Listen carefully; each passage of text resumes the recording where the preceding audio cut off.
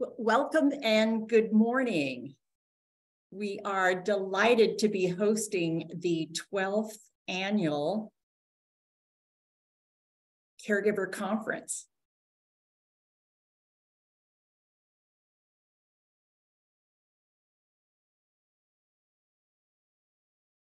And at the moment, as I think many of us have been having fun today with technology, great. I am figuring out a few things. So here we go. I think we are able to, let's see here. There we go. So, buenos and welcome again to the 12th annual Idaho Caregiver Conference. We are delighted to have you here. I think we'll wait just a few minutes to let others join us in our keynote session.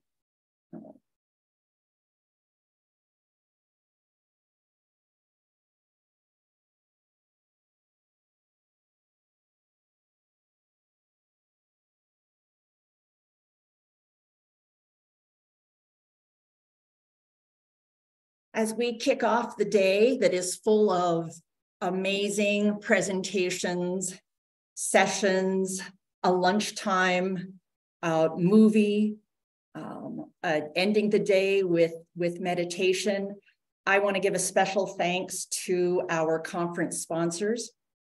I encourage you throughout the day to visit the exhibitors page on the website. That identifies who our sponsors are. And we encourage you to take a look at their information that will help you in completing the scavenger drawing that we'll be drawing for a $100 gift certificate or a gift card at the end of the day. So check out the exhibitors for information for your scavenger hunt. And again, a huge thank you to our sponsors for making this event possible. I also want to thank our amazing conference planning team, who has been led by Hannah Shifley. She is very busy in the other room, solving all sorts of technology problems, but doing it with grace and amazing efficiency. And her conference team members are listed here. And also a special shout out to this special events team at Boise State University that has provided us with the technology that we're using today. And some of the technology that we're using today is the first time out of the box for Boise State as well. So again, many adventures and learnings as we go throughout the day. So we appreciate your patience and hope that you will be able to find the sessions that you are interested and participate fully in the conference. But again, a special shout out to our conference sponsors. And to our speakers and our interpreter, Sandy, thank you so much for interpreting sessions today for our members of our Spanish-speaking community. As a special opportunity this year, we actually have members from the Hispanic community joining us from the Nampa Cultural Center, and that is a live session specifically designed for them. But again, a big shout out to all of the speakers who are donating their time today. And I also need to recognize the backbone of this conference, and that is the Idaho Caregiver Alliance. The Caregiver Alliance is a partnership venture. We have been working very closely with the Idaho Commission on Aging in standing up the Idaho Caregiver Alliance over the last 9 years, but also in delivering programming designed to increase access to caregiver supports across the lifespan. So what our vision is, when we realize success, is that every caregiver and the individual they're caring for is recognized, valued, and supported in Idaho. So we continue to work toward that goal. So because I can't leave well enough alone, we're going to test a little bit of technology with a poll this morning to see who is in the room. And so I am going to launch a poll, and using your mouse button, you should be able to respond to these two questions. First, we'd like to have you reveal whether you are a family caregiver. Who are the family caregivers in the room? And then if you could also identify for us, what region of Idaho do you call home? And we will use this as an opportunity to see who is in the room this morning.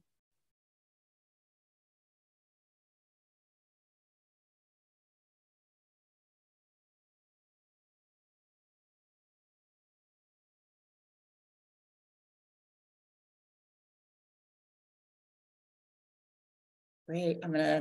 It looks like we have, Shimini Christmas. We've got right around 127 people in the room. Yoo-hoo!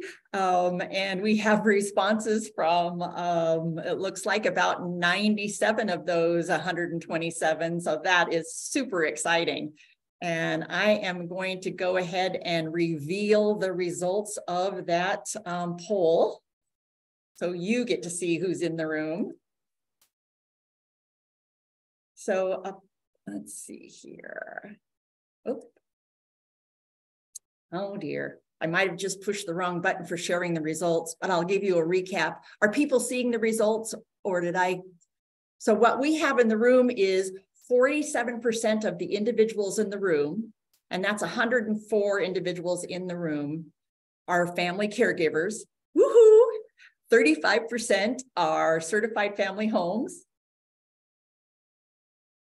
So over 70%, almost 80% of the individuals in the room are family caregivers. And we are so delighted with that, because this is a day to celebrate caregivers and to provide you with a break, provide you with some new ideas, some new skills. So I am just delighted that you have been able to join us for the day. Thank you. And in terms of our representation, we have about 72% of the people in the room are from Southwest Idaho. So that'd be the Boise, Caldwell, Nampa area. We have 18% from Southeast. Woohoo! Pocatello, Idaho Falls, way to go, good representation. And we've got North Central and South Central. So South Central would be Twin Falls area. North Central is represented, North is represented, and then we have 2 people from out of state. So that is wonderful results from describing who is in the room here. A really nice representation of individuals across the state and across the country. So kudos. So glad you're here again. And to those 80% of the members in the room who are family caregivers, we hope this is a day of that stimulates you, that provides you with new food for thought as you go through your day, and supports you in your critical work that you do. So I now have the pleasure of introducing our keynote speaker, Dr. Cindy Clark. Oh, darn. I forgot. I have a couple of, I think I have still a little bit of time. I forgot we have 2 more. I have another poll for you. So as a setup for the keynote speaker, I'd like to have you, we'd like to have you participate in a hot button. Maybe I can't get to this. So the second poll was going to be asking you to respond to a couple of hot button issues. First hot button issue, are dogs better than cats? What would you say to that question? Are dogs better than cats? And I'm sorry you can't respond to the poll, but think about that. The next hot button question that we have for you is pineapple allowed on a pizza? Should there be pineapple on a pizza? Yes or no? Uh-oh, I see a thumbs up from the crowd of a yes. So those are two kind of goofy hot button issues, but our keynote speaker, Cindy Clark, Dr. Clark, is going to provide us with some tools and strategies for how we can have challenging conversations. Like when you don't agree with somebody, how do you have that a challenging conversation, a meaningful conversation that may not see the world through your eyes? Dr. Clark is a nationally and internationally recognized expert on civility and constructive conversations, and she is a local resident and celebrity. I had the pleasure of working with Dr. Clark when she taught at Boise State in our nursing department, and I've followed her career as a leader in nursing and her groundbreaking work on fostering civility and healthy work environments. Her presentations number in the hundreds, and her publications have appeared in a broad range of journals. And the assessments she has developed have been translated into 16 world languages and used in 32 countries on 5 continents. So Dr. Clark is renowned around the world.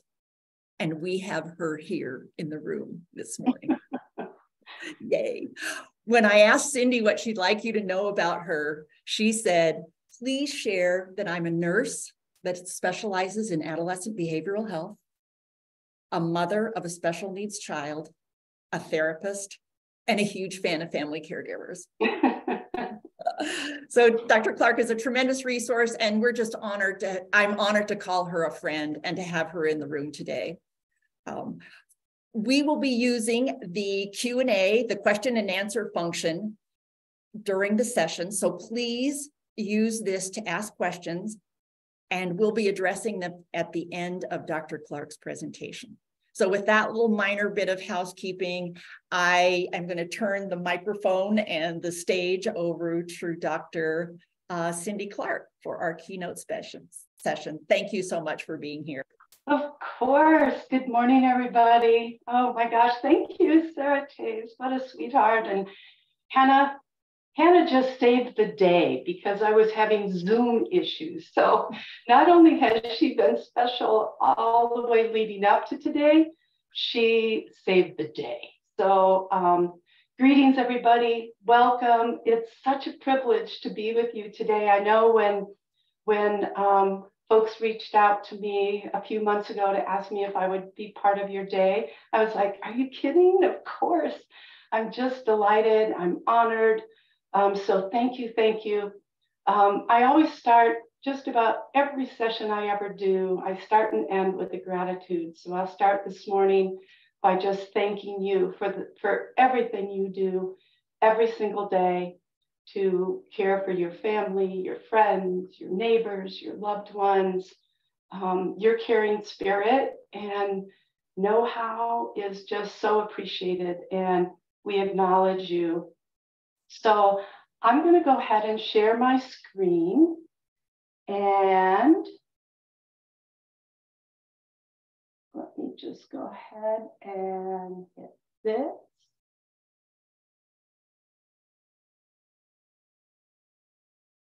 And I'm just going to ask if everybody can see my slides. Okay, excellent, excellent. So as you heard, today what we're going to be talking about for the next hour or so is, according to this title, Strategies to Foster Civility, Community, and Constructive Conversations. And so the way that I've sort of planned this next hour is for us to think about various points that we'll be covering.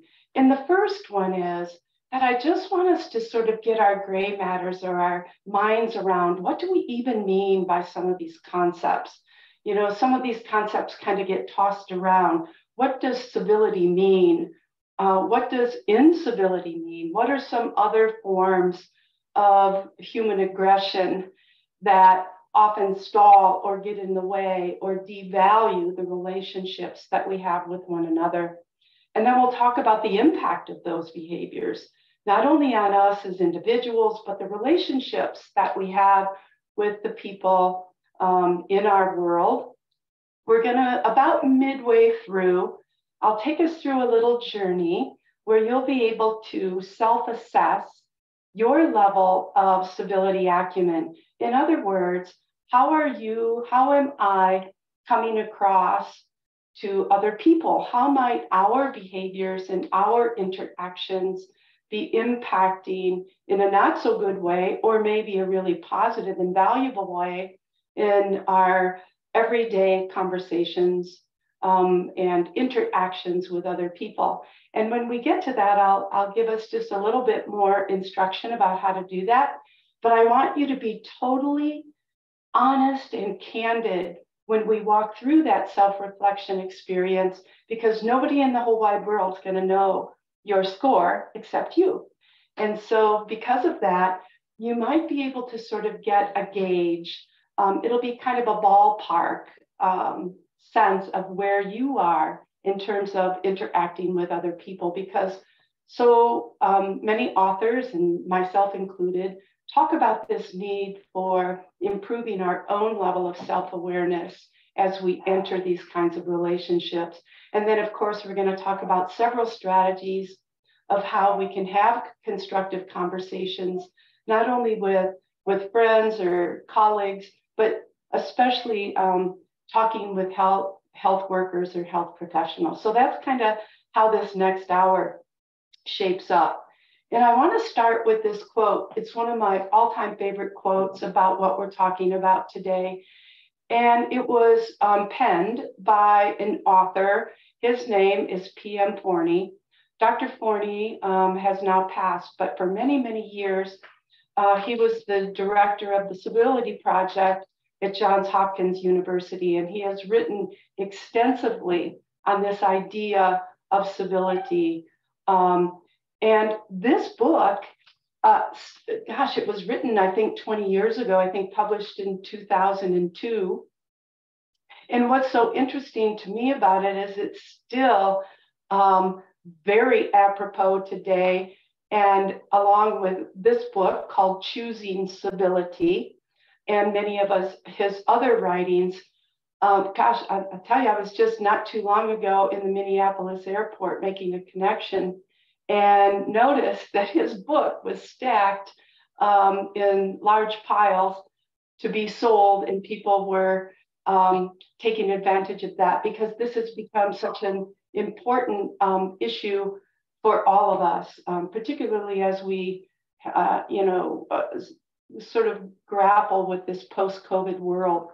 So his quote and what he wrote in his book is, "A crucial measure of our success in life is the way we treat one another every day of our lives."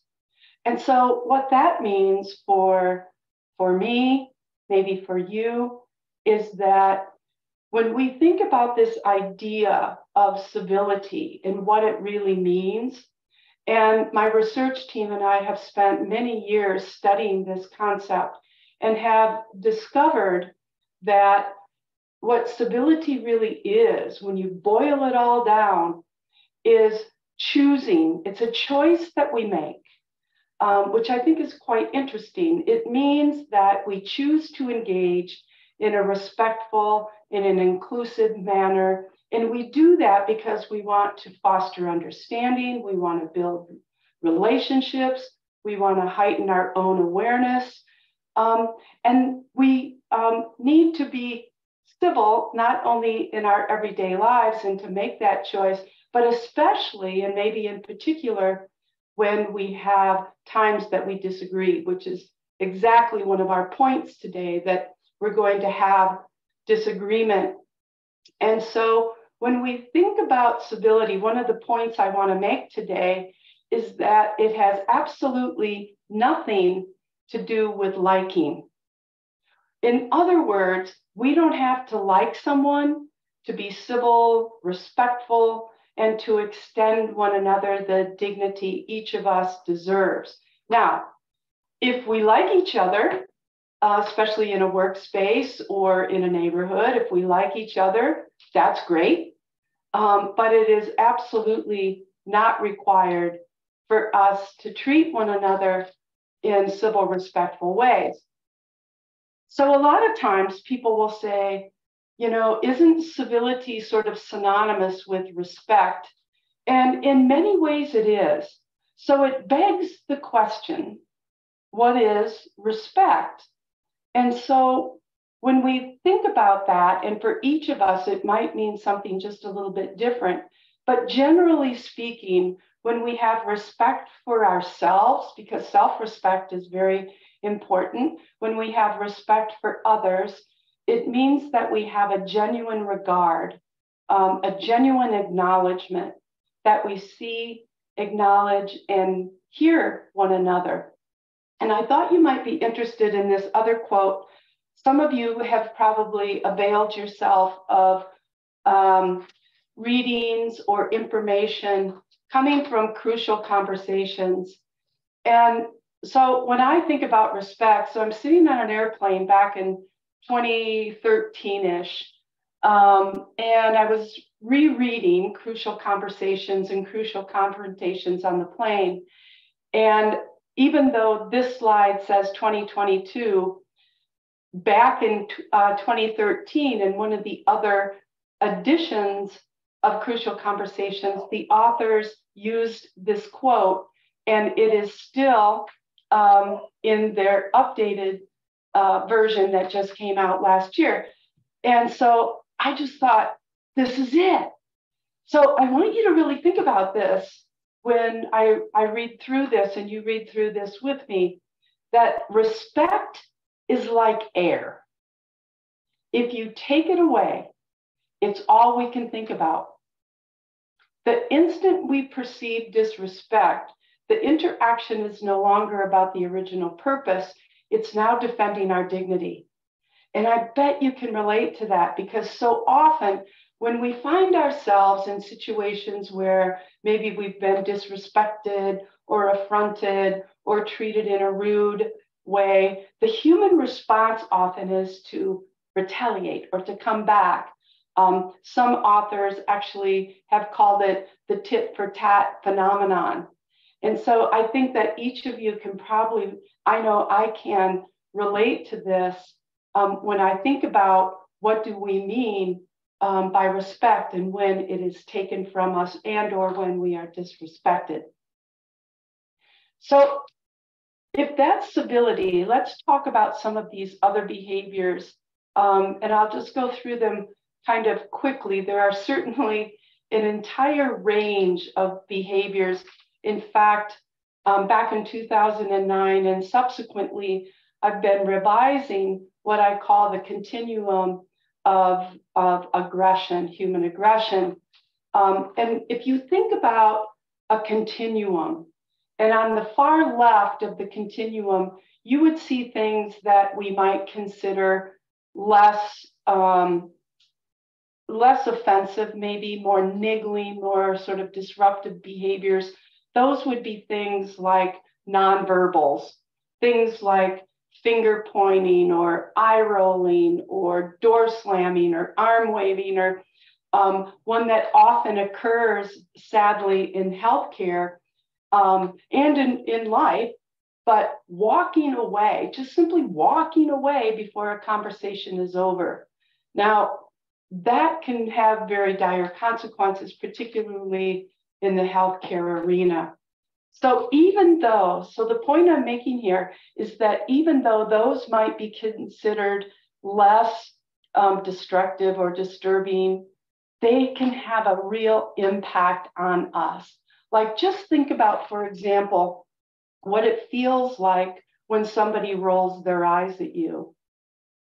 And if you think about the feelings that are evoked just through that one gesture, often, because I asked this question, thousands of people have weighed in. What does it feel like when somebody rolls their eyes at you and you perceive that to be a rude act or a disrespectful act. And I'll hear things like, I feel dismissed. I feel like I don't matter. I feel like, why should I even ask a question? I feel like I'm stupid, or sometimes I just feel so angry. I just get sort of flooded with certain levels of emotion. So that's kind of the point, is that even though we might consider them less offensive, they can have very major consequences on us psychologically, physiologically, emotionally, spiritually, and so forth.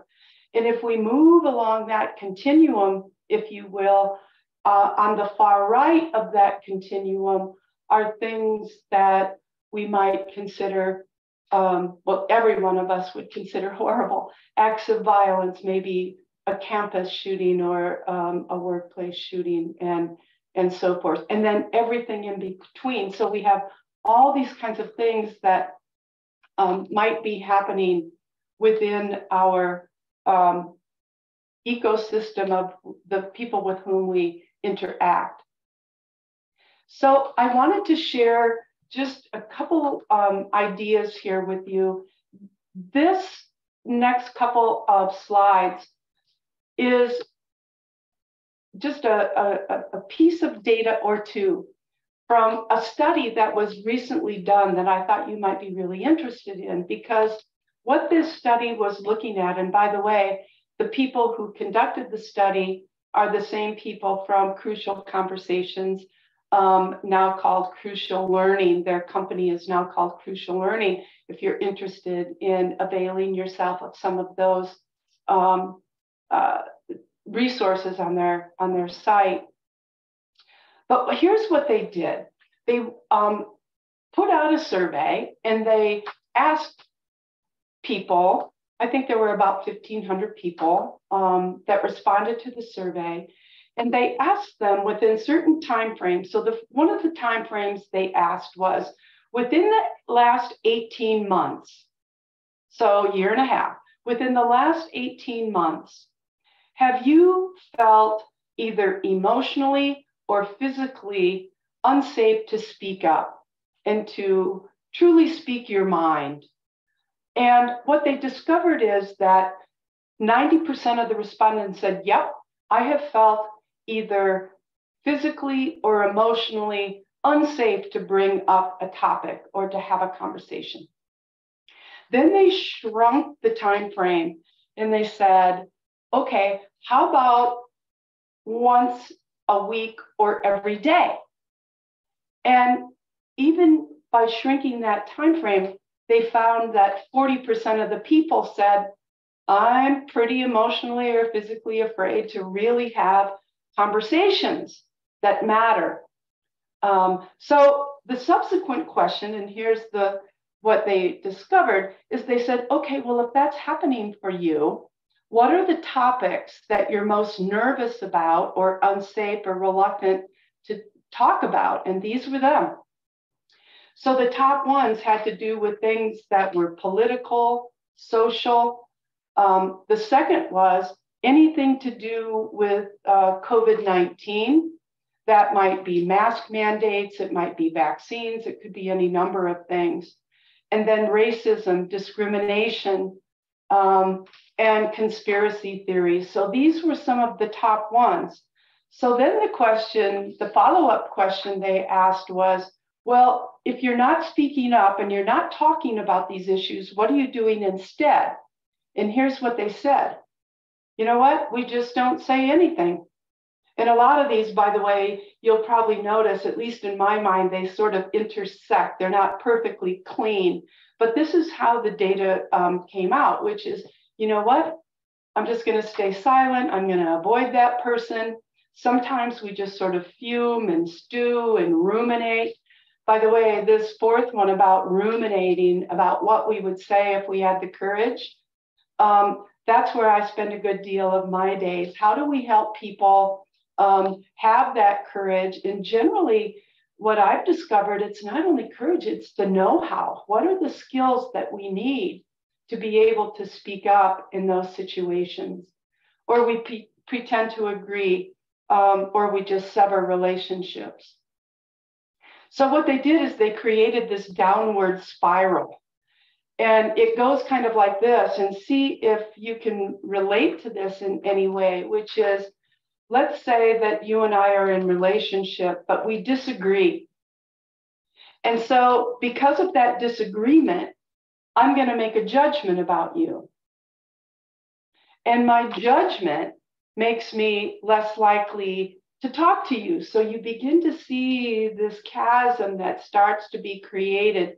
So the less we talk, the more I solidify my judgment. And then the harsher I judge, the less we talk.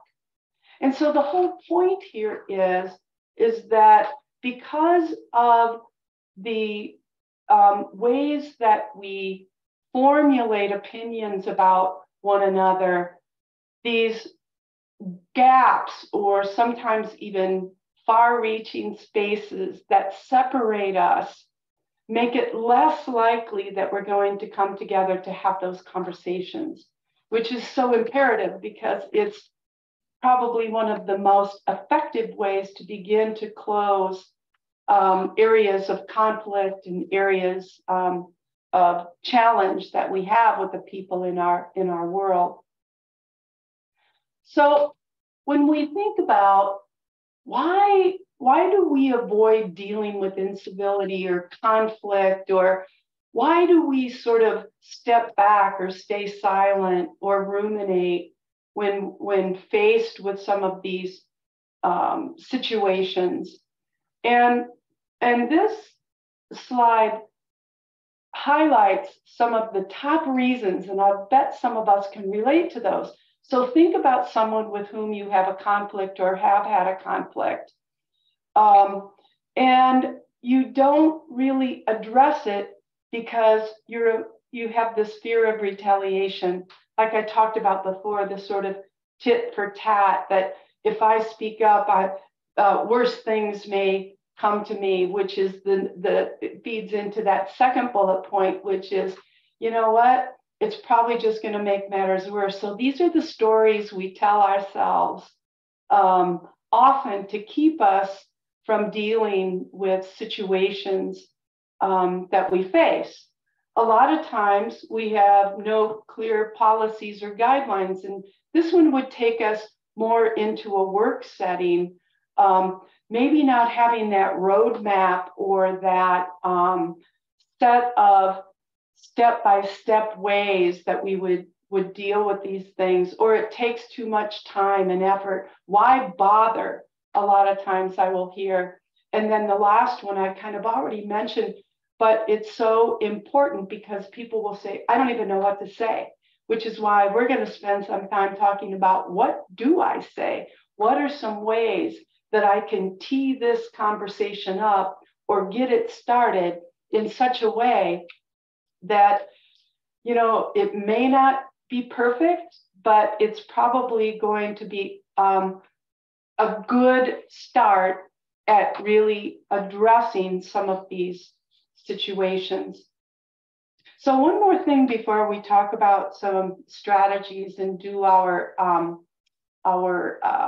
assessment of ourselves.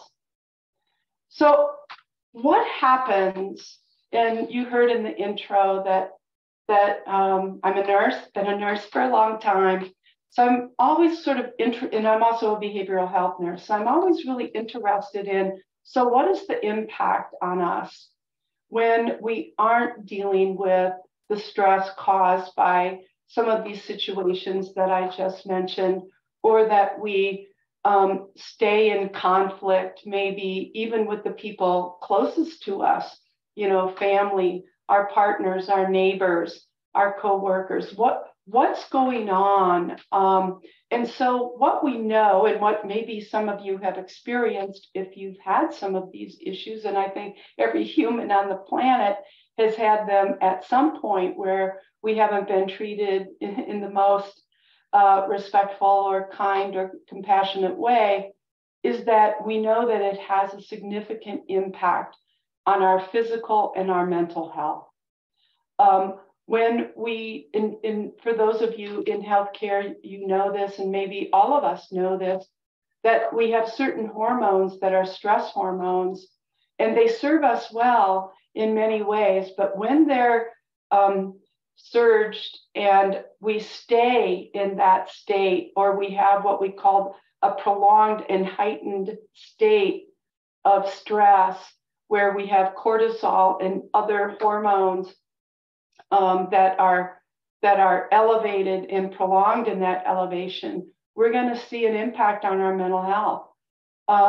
We're going to feel exhausted.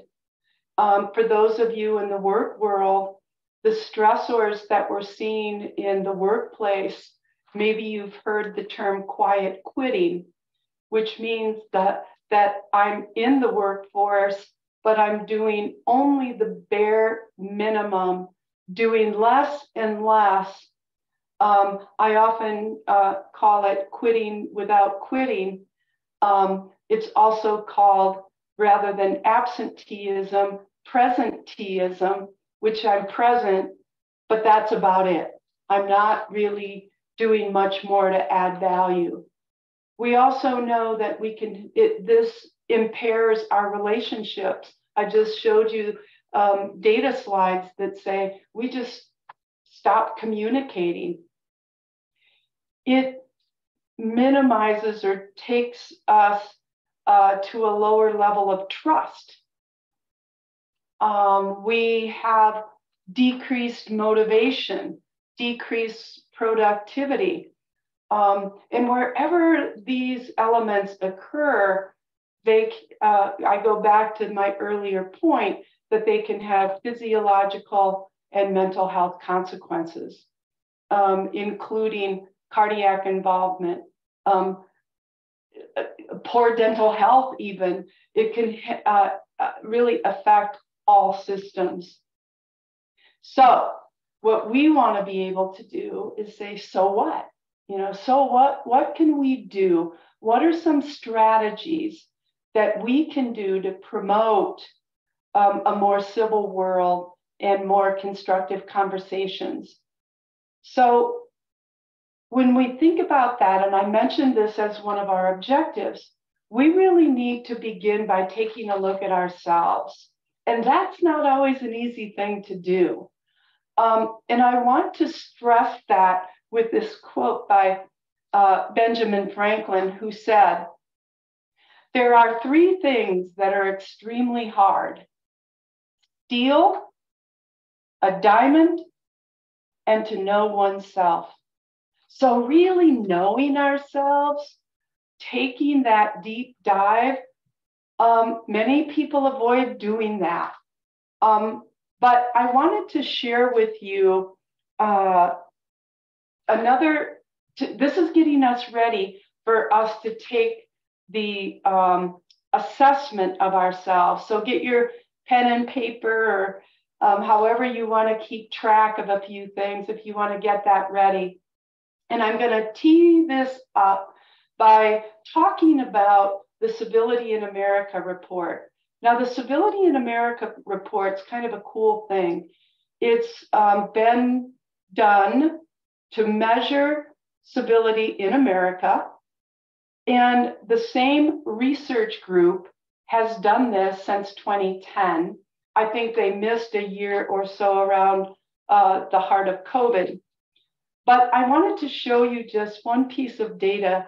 Every year, the Civility in America report measures just a few different nuances around civility.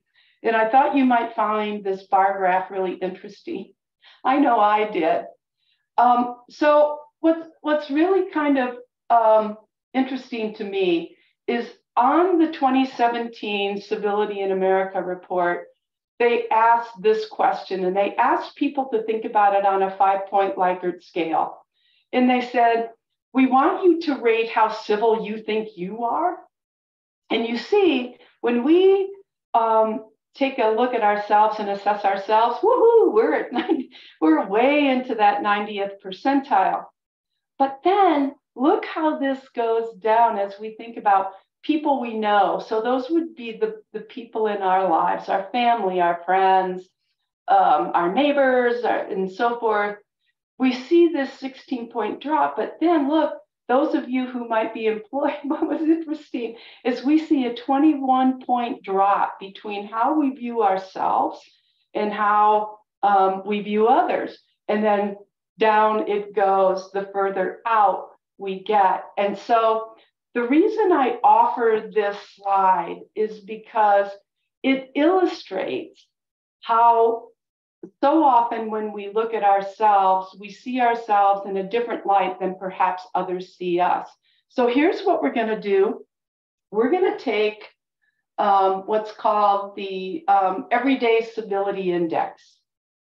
So I have several assessments and instruments, but I created the Everyday Civility Index a few years ago when at least what I was witnessing, and maybe what you've experienced, is what I saw increased acts of incivility in sometimes outright aggression or hostility toward other people in our everyday lives. The way we treat each other in the line at the grocery store, at the window at Starbucks, on the highway driving into town, whatever that might be. And so what I really wanted to do is to be thinking about not only how we perceive ourselves, say in a workplace, but everywhere, at home, in our community, our neighborhood. So here's what we're going to do. There are 20 items on the Everyday Civility Index. If we had lots of time, we would use a 5-point scale to rate ourselves on that scale. But because we don't have a lot of time, I'm just going to ask for a binary response of yes or no. So it's a little bit artificial. It'll only give us a ballpark or a potential gaze at our level of civility, but it'll get us thinking about some of these things. So 20 items, you'll see them on your screen. I'll read each one, and for each one, make a note or count on your fingers and toes, however you wish. Every time you say yes, that's a point. So keep track of your yeses. One more thing, because none of us are perfect, I'm going to ask you to think about this. I'm going to use the stem that says, do you 90% of the time or more? So not total perfection, but 90% of the time or more, yes or no. So here we go. So get ready. And at the end, I'll give you your score. So do you 90% of the time assume goodwill and best intentions? Do you use respectful language with no racial, ethnic, sexual, gender, age, weight, or religiously biased terms? Do you listen to learn and understand? Do you express gratitude and say thank you? Do you avoid negative gossip and spreading rumors? Do you maintain confidences and respect others' privacy?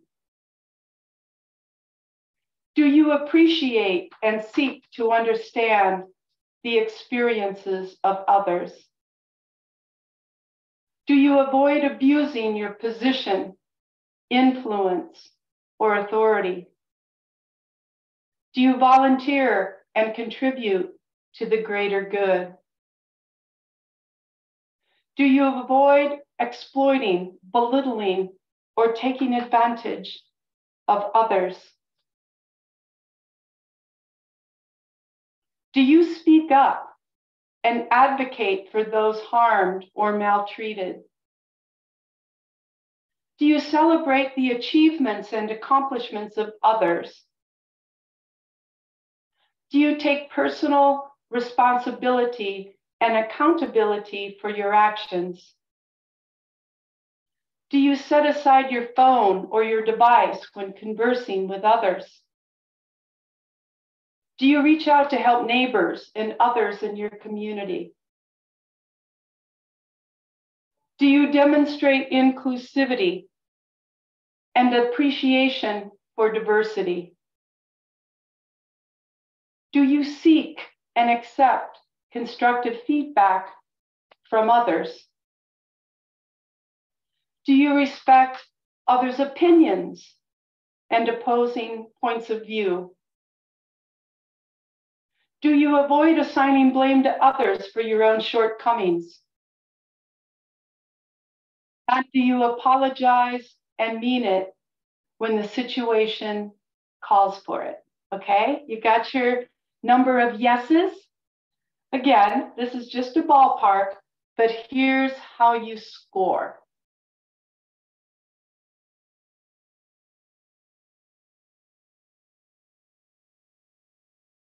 So I know we don't have the capacity in this particular room to jump in and weigh in, but I want you to think about a couple of things.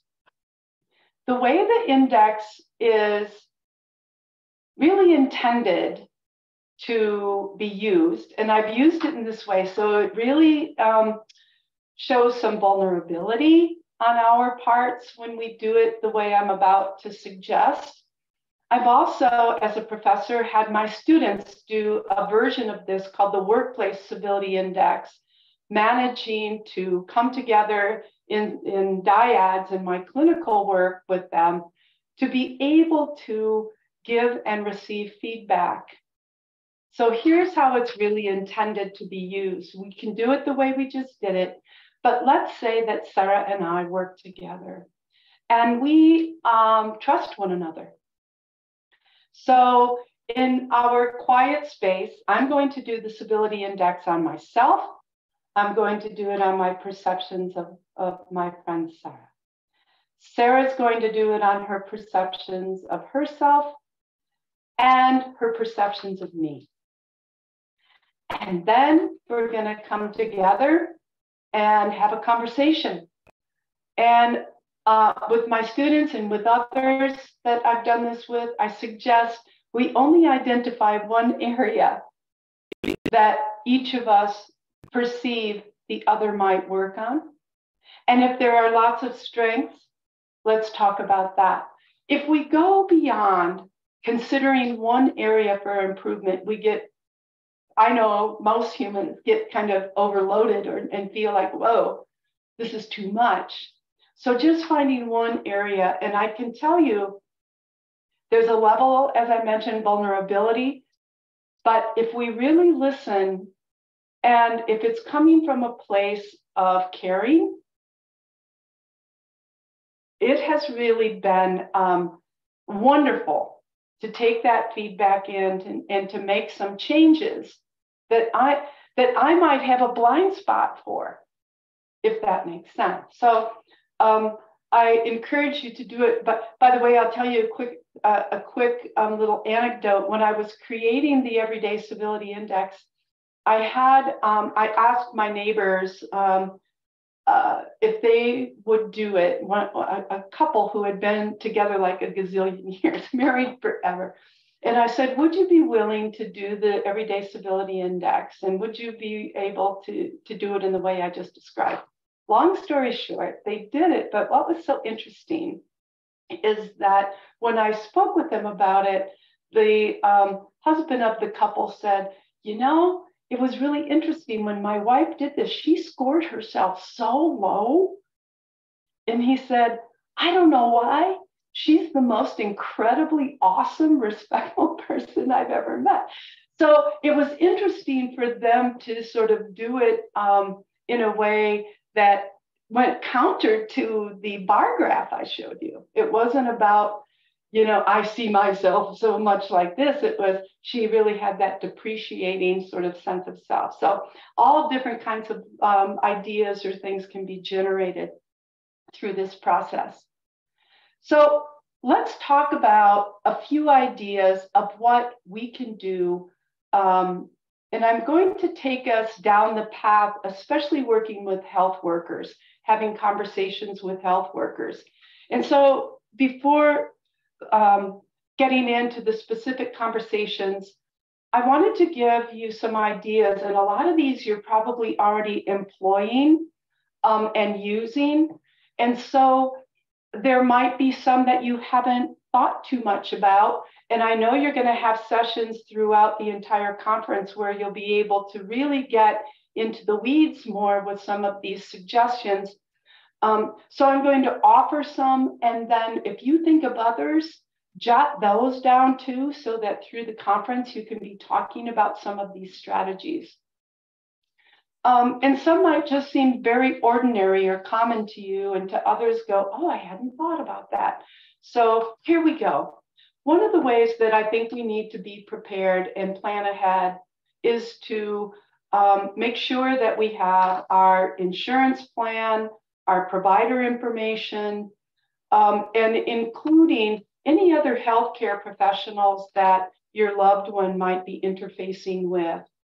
I think before you have an appointment or make a call, asking ahead of time, what permissions do I need to have documented in the medical record so that we can have the kinds of conversations that we want to have, particularly since one of my suggestions later, and I know it's tougher in a COVID world right now to bring people with you into that appointment who might be able to be an advocate or a support.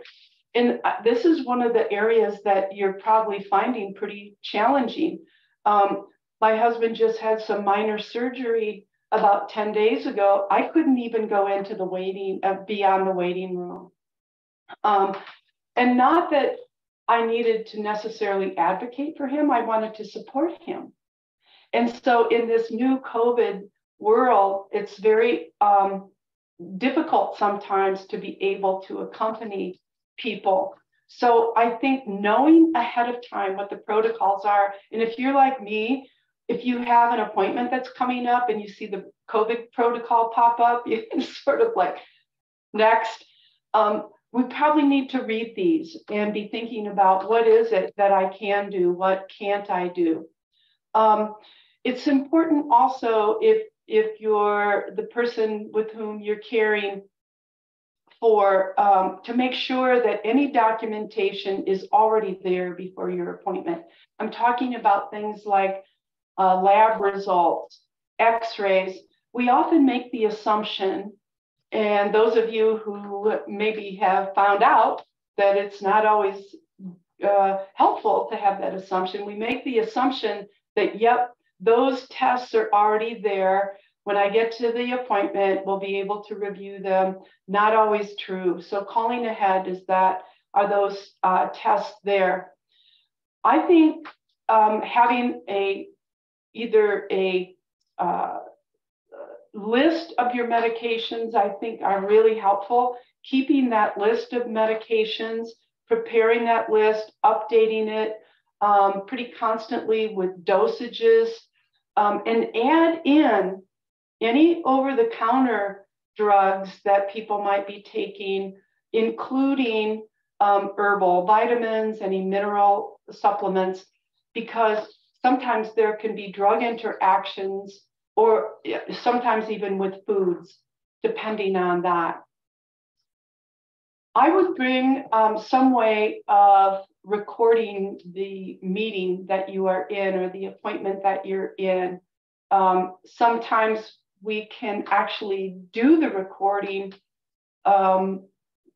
asking permission, of course, from the provider, whether or not we can record the session or the appointment, and if not, taking really good notes, particularly if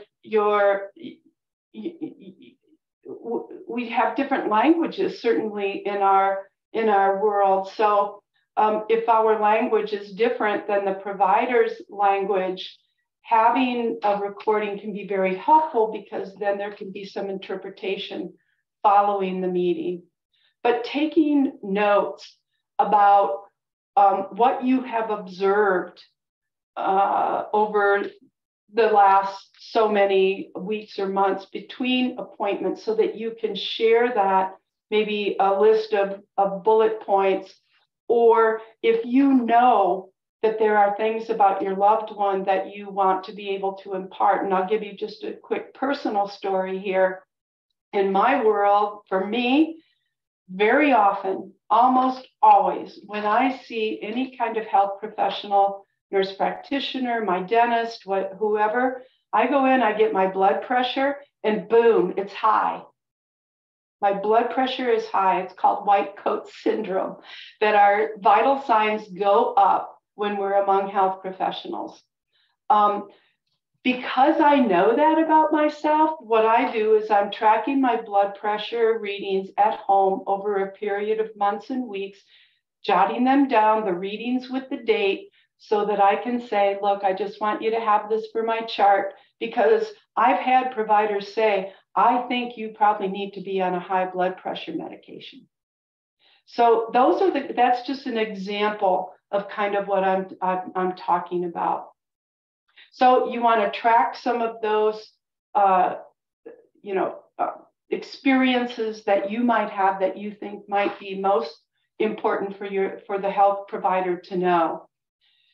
It's hard to be assertive, and that's why I'm gonna give you some examples of how exactly we can become more assertive.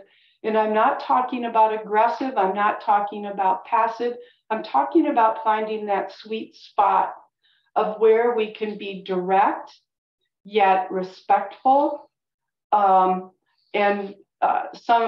sometimes call it being clear but kind. So being able to take us into that territory. But think about this. I'm going to give you some ideas about how to do this. If you feel as though the response you're getting is still not adequate for the health of your loved one or your family member, or your spouse or whomever, I think that it's very important that you ask for and receive a meeting with the case manager or the social worker who is in charge of that case. If that still doesn't work, there are folks in the healthcare world called ombuds or patient advocates with whom you can communicate and work through these issues. So I'm going to teach you a little technique here. This is a cognitive strategy because we know that when we're faced with an unpleasant, rude, disrespectful comeback or situation, one of the first things we want to do, remember, is our number one go-to is kind of to give it back, that sort of tit for tat.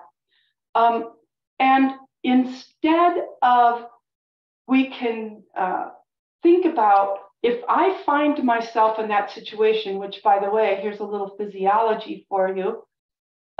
When we are affronted, disrespected, stressed out like that, what happens is neuropsychologists talk about our amygdala being hijacked. The amygdala is part of the brain where that's our emotional center. So here goes the amygdala firing rather than the front part or the prefrontal part of our brain, the logical, the problem-solving part of our brain takes a back seat. So what we need to do is bring us back to sort of a more homeostasis or neutral state, if you will. So I created what I call a cycle for respectful response, because we might even be angry, right? We're feeling a lot of emotions. So the first thing we need to do is just sort of reset. And because humans are cool, we do a lot of this simultaneously. This is not, even though I have them listed as steps, we do them pretty quickly in our brain. So the first thing we want to do is just reset. And that's maybe just take a deep breath. A lot of times when we're stressed, the shoulders are up, just sort of dropping those shoulders, relaxing for a minute, at the same time, asking ourselves a question. That's the cognitive piece of this. The question that I often ask myself, and I have taught my students, my own children, physicians, others, to ask a question in our minds. My question goes like this: Does this situation call for a response? If so, can it wait, or does it need to be addressed now? Sometimes things can wait. We can come back and say, you know, I've had time to really sort of reflect on what happened in our encounter, and I'd like to talk some more about that. But many times we're in the moment. So we think about, does this need to be addressed? And if the answer is yes, then we need to find a way to relate. One of the things, the structures I want to share with you, this is called PALE. And I'm going to turn you on to 2 or 3 of these. The first being PALE, and then I'll give you a couple of scenarios of how these fit in real world. So when we think about PALE, and this comes from Harvard Medical Center, you can go on their site, you can read more about it. I've also published papers on it, but it's a framework for us to think about, to jot down, maybe rehearse, practice ahead of time if we find ourselves in situations. So the first is preview, and I like to, when I'm having a conversation with someone, particularly if there's some challenges around that, using that person's name helps to make a connection, helps us to relate, helps us to gain their attention. And so the preview is, we're going to say right up front, here's what I need to talk about. Advocacy 1 is I saw or I heard. The second advocacy is I'm concerned or I think. And what I love about PALE is then we ask a question. And then L, being my all-time favorite part, is we're going to listen. And what this does, it doesn't mean that 100% people are going to respond, but we do know that when we set things up in a more respectful way, we're more likely to get the conversation started. And very often people will say, gosh, I had no idea I was coming across like that. So let me use a couple of scenarios. Let's go back. Remember, the number 1 on that survey had to do with political issues. So I'm going to start with the political issue, and then we're going to go into healthcare issues. So this is a scenario that you might consider a political issue. So Adam's uncle Silas delights in criticizing the political party that Adam supports, often commenting that anyone, quote, with half a brain feels the same way. Adam loves and respects his uncle, but he disagrees. And for a while, he stays silent. Remember, we like to just stay silent. We don't want to deal with stuff because he doesn't feel equipped to deal with it, but it persists. And so he thinks of a way to address this issue with Uncle Silas using PALE. So again, using kind of this framework to come back and have a conversation with his uncle. And it might go something like this. Remember, start with the name. Uncle Silas, I'd like to discuss your comments about our political views. Now, you don't see any blame there. It's just a boom. I want to talk about your comments about our political views. I realize we have different political views. That's okay. But I'm concerned that our differences are affecting our relationship. How do you see the situation? And then we step back and we listen. And it might be that Uncle Silas says something like, I mean, it could go sideways, of course, but often, as I mentioned before, it's like, wow, I didn't really realize that this had that kind of impact on you. Yep, we need to talk about it. So again, this is one way to get the conversation started. Let's go into a healthcare situation. Very common situation around discharge planning. So this is a situation where Mr. Ray has been in the hospital for quite a while, for the last 4 weeks. So here's the situation where the nurse is saying to Mrs. Ray, the caregiver, hey, Mrs. Ray, your husband's going home today. It's It's been a busy shift. I'm ready to go home too. Your husband's been a patient here for 4 weeks, so you should know what's going on. You ought to know how to care for him at home. Just follow the same plan of care we've been doing here. That's it. I'm out of here. If I forgot something, just check the paperwork. Well, we know that sometimes that happens. So what if we used PALE? So again, addressing the nurse. Nurse Wade, we need more detail about my husband's discharge plan. Boom, that's what we need.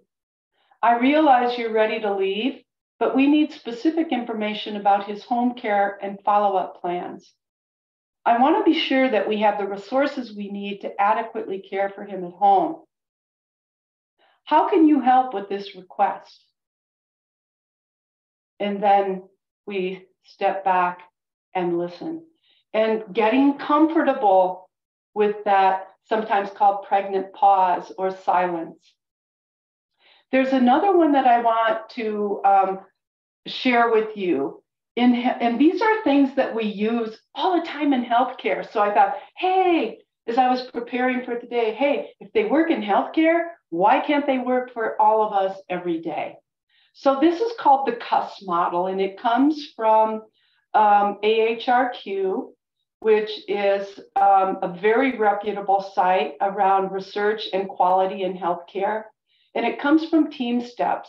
C stands for concerned, U stands for uncomfortable, and S is for safety. So in our world, I can tell you as a nurse, if somebody's talking about a safety issue, boom, I'm there, because that's what we're all about, is patient care, patient quality, patient safety. So I thought, I'll teach you guys how to cuss. So going back to the Mr. and Mrs. Ray issue, right? I showed you how you might use PALE, but here's how you might use CUS. Maybe this one's a little easier for you to remember. So same scenario. Nurse Wade, I'm concerned about my husband's condition and having the ability and resources to adequately care for him at home. I'm uncomfortable rushing through his discharge plan.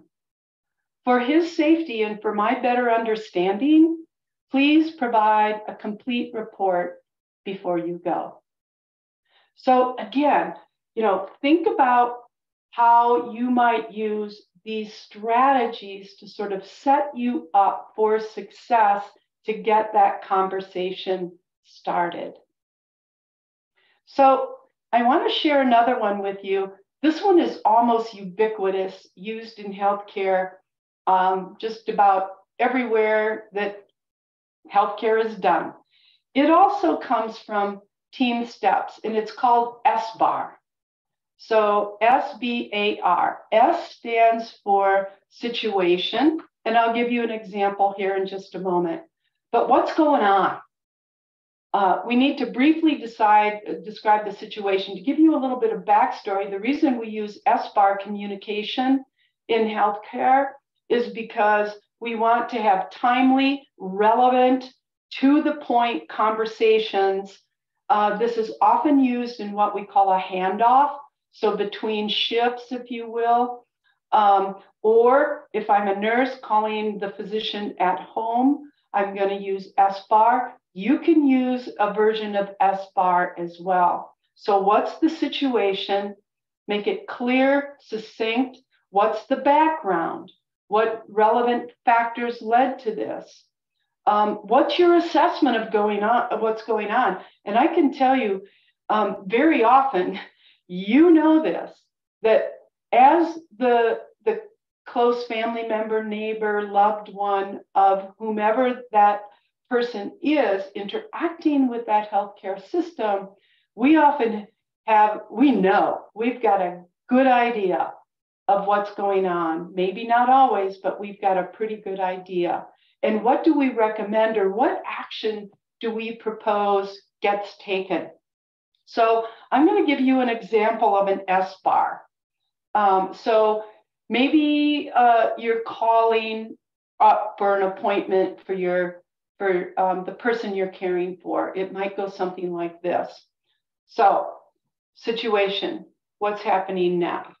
So it might go something like this. Good morning. My name is Maria Lopez, and I am the legal guardian and primary caregiver for my mother, Angela Deal, a patient of Dr. Gray. She slipped on a patch of ice this morning and is experiencing severe pain in her lower back.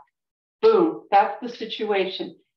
Here I am, here's my loved one, and here's what happened.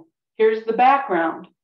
She has a history of dementia and heart failure, and since the fall, her breathing is more labored, her blood pressure is elevated at 178/90.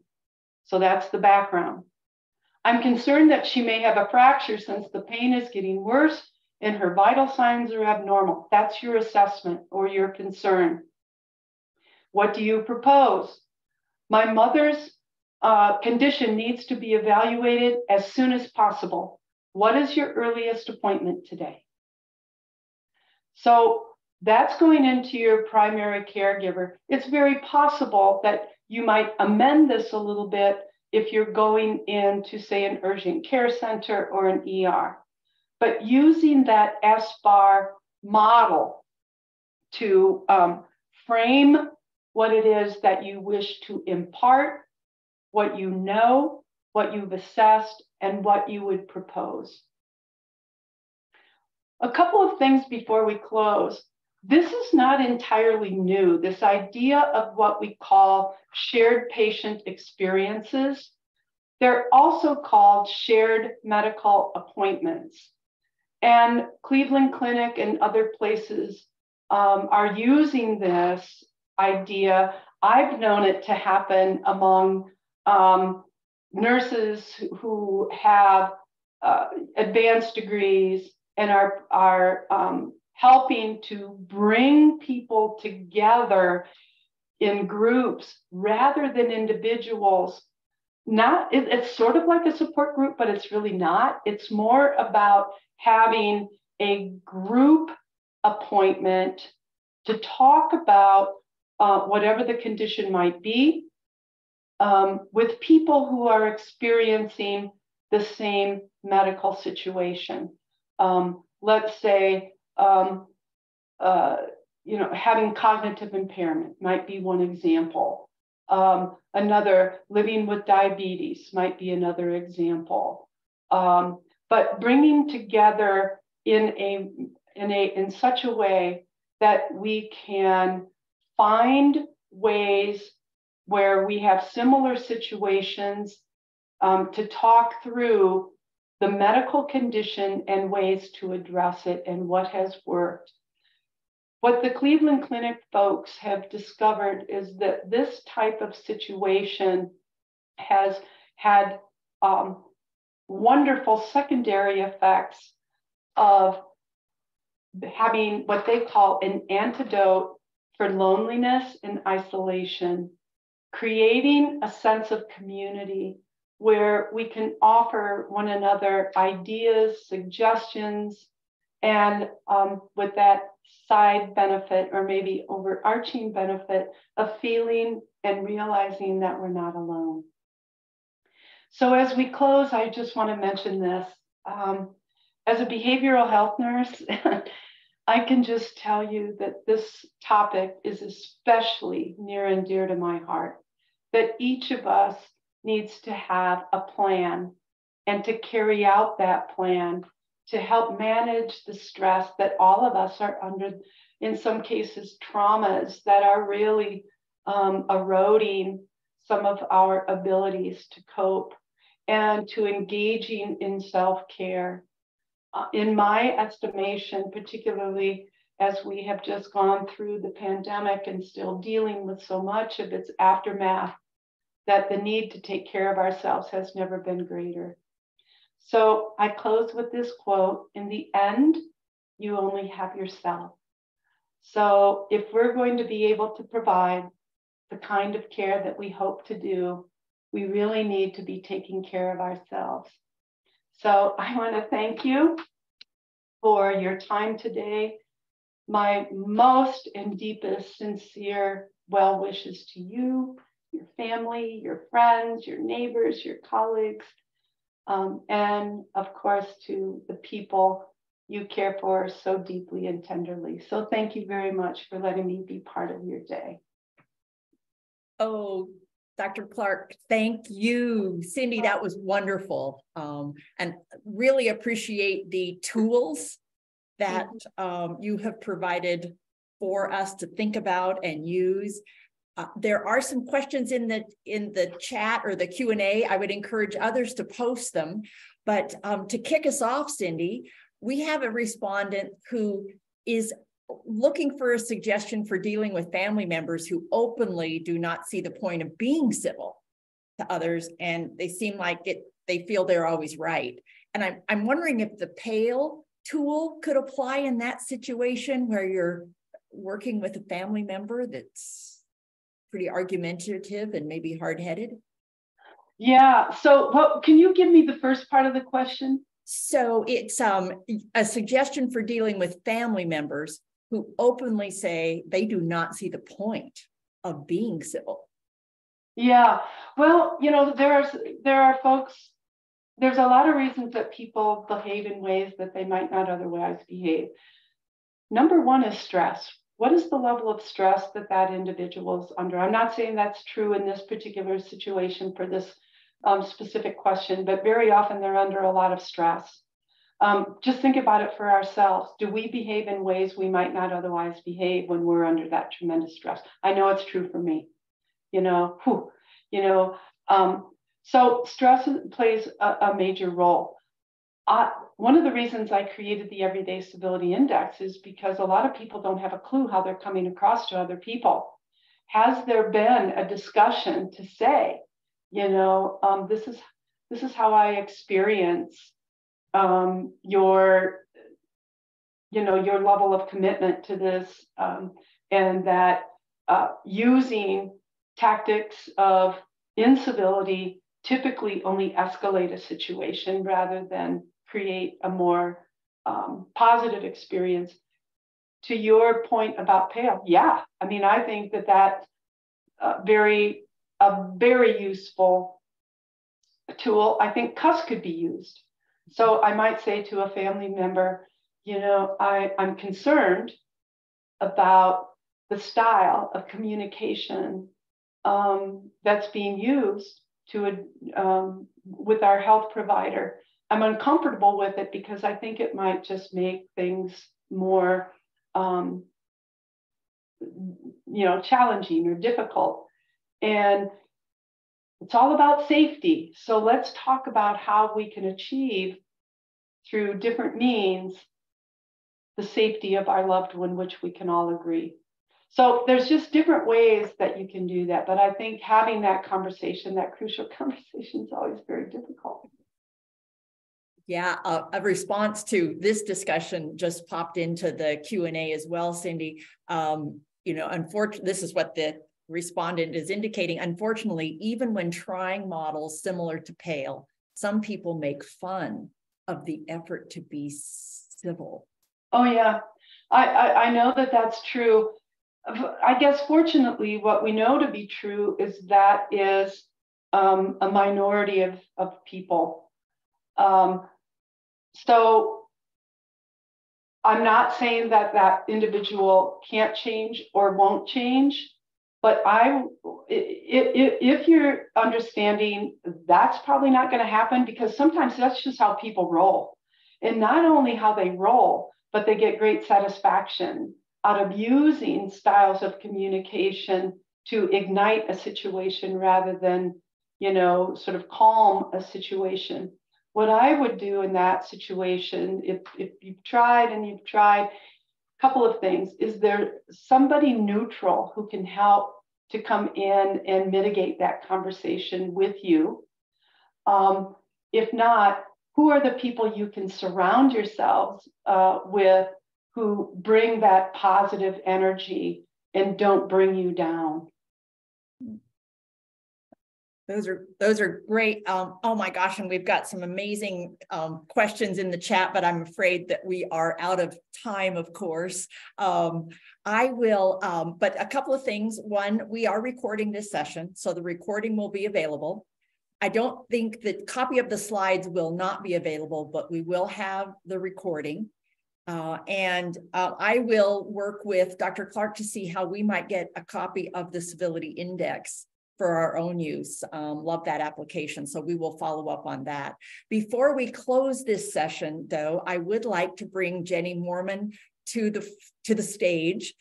She is with Molina, and Molina has been an incredible sponsor of this entire event.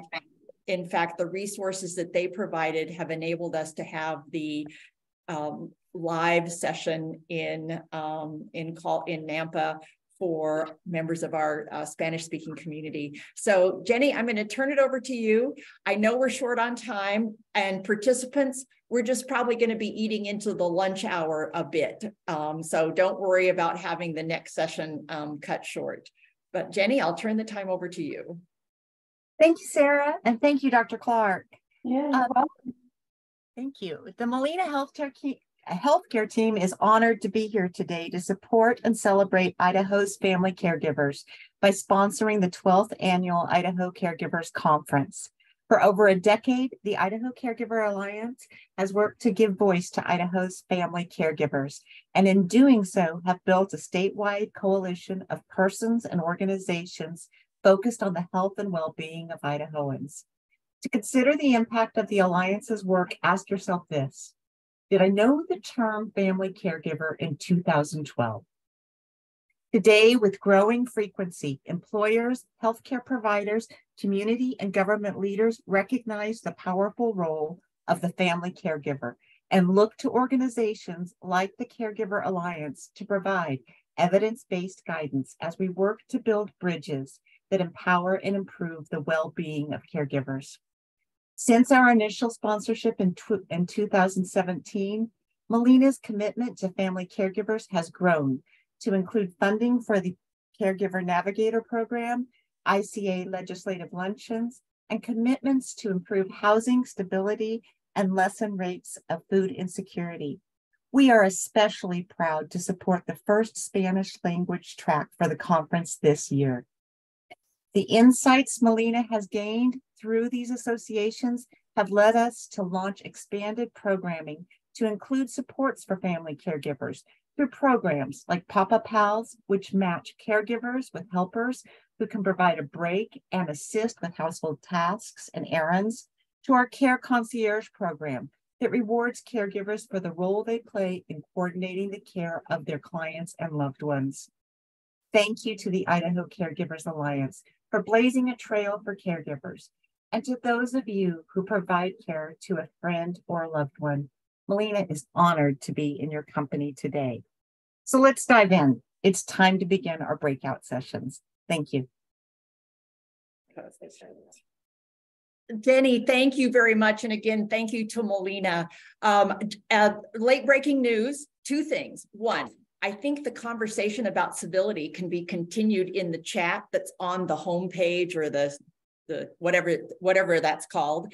And the sessions, our next sessions are going to start at 11 o'clock. So we will miss our first break. We ate right through the break. I think this was such a valuable presentation, Cindy. I really appreciate it. And we will get to some of the questions in the chat, not maybe during this conference, but as we think about our future Caregiver Alliance meetings. I think this is a hot topic and needs to be continued. So thank you very much. And I send everyone off to your next session. Have a good day.